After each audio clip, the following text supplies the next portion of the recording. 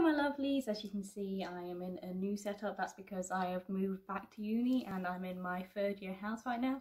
So I don't know exactly how the YouTube setup is going to work, but this is the best I've got at the moment. And I'm also so late to filming this August reads video, which means I don't have two of the 3 books I read in August with me because 2 of them have been left at home because they're not relevant to what I need to bring to university. So I'm just going to have to put pictures here of the covers that I'm talking about. I am so late to reading this. I didn't get that much reading done in August. I had a lot of shifts at work. I think I worked 90 hours over the course of August. So I didn't have that much time for reading, so I was just like chipping at things as I went along instead of actually sitting down and having some good reading sessions like I am now. Now that I've moved back in and I'm settling into a routine, I'm getting a lot more reading done. But 2 of these books are both books that I finished on the evening of the last day in August, so only 2 of them are only just August reads as well. So there's only 3 of them and I'm going to go through them today. The first book I finished in August was An Artist of the Floating World by Kazuo Ishiguro. This is a book set in 1948 Japan and it's about a painter who is reflecting on Japanese militarism during the war and how things have changed after the war. I picked up this book because 1948 Japan seemed like it might be relevant to my dissertation, which I'm doing on the atomic bombs, and I thought looking back over Japanese history and Japanese militarism that might come into it, and it didn't. But I'm also not mad at that because I really enjoyed this book. It's one of those books that is style over substance, so it's quite a shortish read, but it works well being a short read because it's not as much of a plot. It moves between starting in 1948 Japan and it moves through different time periods and different reflections that this artist is going through. I just really like that this writing style created a nice feel to the book as I was reading it. I liked the vibe that it was giving off rather than like the plot or the characters to it. In that sense, you do have to do a bit of work for yourself because you have to try and figure out why the narrative is moving from this tangent to another tangent, why this like almost stream of consciousness but not quite is moving from idea to idea, what the connection is, and you've got to think of it for yourself, which I quite enjoyed, which is also why it works better as a short book. And most of the time I did really like this flow, although occasionally it did have an indefinite feel, kind of like the ending. I'm not sure whether the ending is a conclusion to the plot that we did have or whether it's just so much more open to hope. So I've given An Artist of the Floating World by Kazuo Ishiguro 4 stars.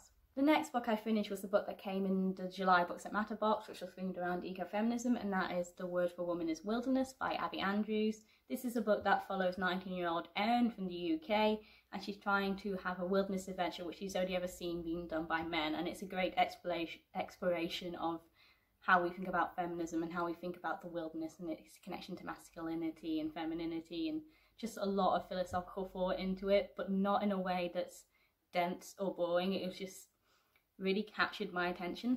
And it's not just philosophy that it's packed full of, it's also packed full of facts and history that are usually left out the normal scientific or historical narrative, which I loved. I especially loved its circulation always back to space and continuous facts about space. I thought it was just brilliant, but also in saying that it's a book that doesn't just need your attention, it deserves to have your attention all the way through. And because I was reading it in scattered snippets here and there in between shifts, I had to drop it half a star because I was losing the flow, which is more of my fault than the book's fault, because you have to sit down with it and you have to allow yourself to be taken with the thought and actually reflect on it for yourself. The structure and the changing methods that Andrews writes with along in this book is also really engaging, and it doesn't disrupt the flow, it's just made it really intriguing. I especially love the sections that are written as script because Erin is trying to make a documentary out of what she's exploring, so I especially love the parts that are written as a script for the documentary and I like a transcribed version of what she's saying to the camera, and I love those sections of the book. But I also love the more factual sections, the things that tell you, again, facts about space and facts about women in NASA, which seem to get left out of history. I just found the script bits especially to be really easy to just immerse yourself in the story and made it really easy to imagine what's going on and what's happening that way. Unfortunately, I don't have it here to show you, but my copy is really battered, which shows how much I liked it, and it's got highlighting all over it, which also shows the things that I found so interesting about it. So, but unfortunately, I can't disconnect like reading this book from that horrible reading slump I was in over summer. So I dropped it down to 4.5 stars, but I suspect if I'd have read it and dedicated my time to it, or if I reread it, that it'll be a full-on 5-star read. And the last book that I finished in August, with about 5 minutes to spare before it was no longer August, is William Morris's News from Nowhere, which is one of my module books for the term. It's my Tennyson to Tolkien module, which explores medievalism in Victorian to modern writing, so I have got this one with me. It is written in 1890 and follows the character William Guest, who falls asleep and then wakes up around the time of, I think it's 2003, I think it's just after, it's early 2000s. I don't think it ever said properly exactly what date it is, but there are allusions to things being built in 2003. So it's a century, over a century later from what he's been set in.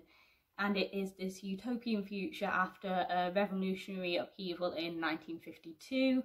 And I was a bit confused why this was in our module for medievalism, about writers returning to medieval themes and medieval styles and the origins of fantasy novels, hence why The Hobbit is going to be on the reading list for this, which is great. And when I actually read it, I could see why, because this new future is a future that goes back to more medieval values and traditions. There is no currency, for example. Everybody works because they enjoy it and they find purpose in working, and there are clothes that I think were described as like 14th century clothes. So I can get why now this is in the module. I really enjoyed the beginning of it because I found that it had a great flow to it, and I loved the parts where he woke up and he had to explore this new London and learn things about it. I like the learning about the new London as he was travelling through it, as there's a bit of a plot going on. In the middle, however, he sits down with this older gentleman and finds out how this has all come about, and there's a massive section of chapters where it's just exposition dump. I would have preferred that to have been as he was going along doing something else, because I found that really interesting in the beginning, but it was very much like I was being lectured at, and it makes you think whether like this political vision could have been written in a different way maybe. And then the later chapters just turned into lots of descriptions of rivers and trees, and it started out really strong for me and it just sort of fizzled out. And the way that chapter 1 starts, you know that it's going to happen right from the start, that this is going to be and he woke up and it was all a dream ending. But I was still really pissed off. I was still really angry. I shouldn't have said that word. That it ended like, and he woke up and it was all a dream. I think